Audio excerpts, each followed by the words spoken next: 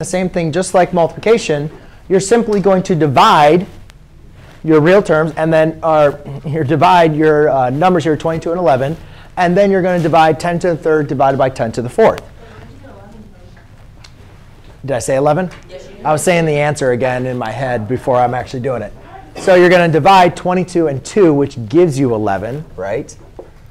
And then remember now, when you divide power or exponents with the same base, you subtract their exponent. So that's 3 minus a negative 4. So since I'm minusing a negative 4, that's a double negative.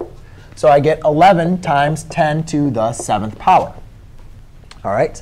Now, if we were going to look at this, notice that this is not between 1 and 10, correct? Let's look at what this number looks like. This is 11. The decimal point is right there.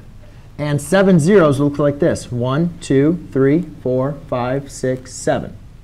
Right? So if I was going to write this, I would have to move the decimal point over 7 units to the right, correct? However, I need my decimal point to be right here. So therefore, how many values to the right am I going to have to move if the decimal point's right here?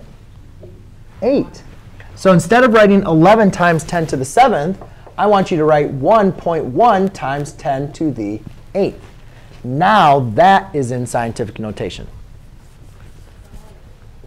OK?